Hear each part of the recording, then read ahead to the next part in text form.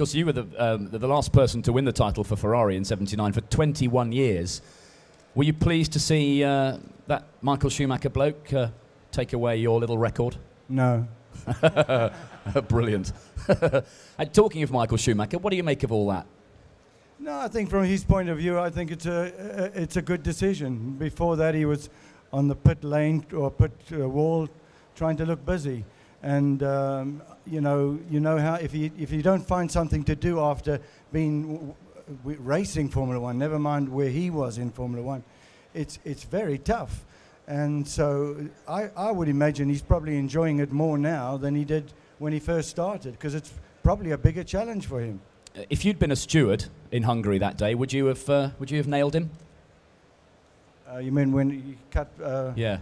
Yeah, I would have banned him for a few races. I think that was it was horrible. Yeah, what he did. Yeah.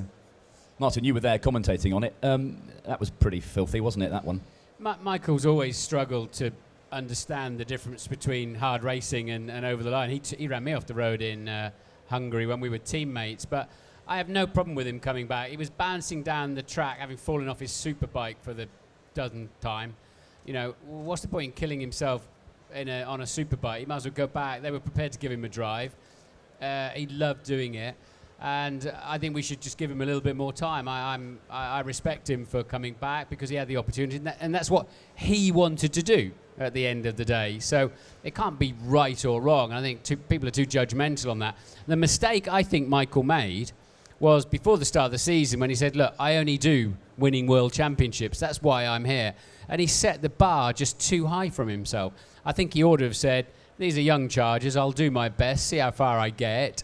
And I'll support Nico, you know, and the team, and let's go and try and win some races. I think then he could have come at it from a different direction. He didn't disgrace himself, did he? He was, on occasion, he was right on it. Didn't he out-qualify Nico the last 2 or 3 races of the year? Yeah. And he had some awful races. I think Singapore, he had an appalling race, and Canada, where he chopped the front off of Felipe Massa towards the end of the race, and he sort of hit anything that was moving that day. And I don't think Michael was ever that good coming through track. If you remember some of the races where he just had to finish 7th or 8th to win a title, he made such a pig's ear of it sometimes. But you can't take away the man's record and his skill and his achievements. I think he's struggling a bit from not having all the deck of cards in his favour. When he was at Ferrari, he had the best people around him.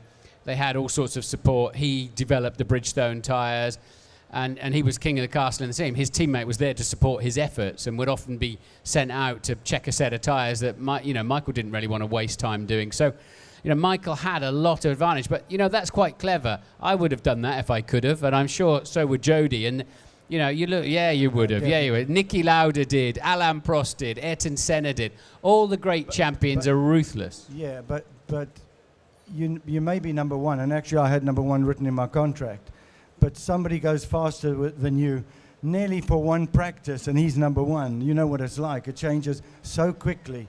And if somebody got in there and was consistently faster than Michael, he would have been number one, because the mechanics and the designers just start listening to him. Isn't that true? Yeah, you're completely right, and that's exactly what's happened to Mercedes. Nico Rosberg has ended up the de facto team leader. Right. My question really is to Martin and Jody. Looking at all the Formula One drivers past and present, are you able to identify your favourite or who you feel is the best? Who's your hero, your icon, the best ever Grand Prix driver, apart from yourself, I think? Well, who's second? Okay. In all time, or just at the present time? Yeah, past and present. Well, I go by the results. I got to say, Michael's probably certainly results-wise, he's the best. How do you compare otherwise? I think it took different skills when the cars were earlier. If you think Sterling Moss's day, the Formula Fords are probably going quicker than they are now, and even in my day, certainly probably Formula 2s are doing quicker than in our Formula 1 cars. I think it takes a different skill, so I think you've got to look at every era in its time. But from the result point of view, Michael, Senna, I think at the moment, Vettel, Webber, Hamilton. He does. Button. He does follow it. I promise. Hamilton. I think Hamilton's the most exciting, probably, and then Vettel. Anyone else think Michael Schumacher's the best ever Grand Prix driver? Not most popular. You're almost on your own there, Jody. He's There's a difference between most popular and best. Yeah. Sterling Moss was my teammate back in 1981, and I've raced with most of the great champions through that period. Can I just clarify that was in touring cars? Not It was in Formula touring One? cars, yes. No, Sterling, he was 51, I was 21 at the time.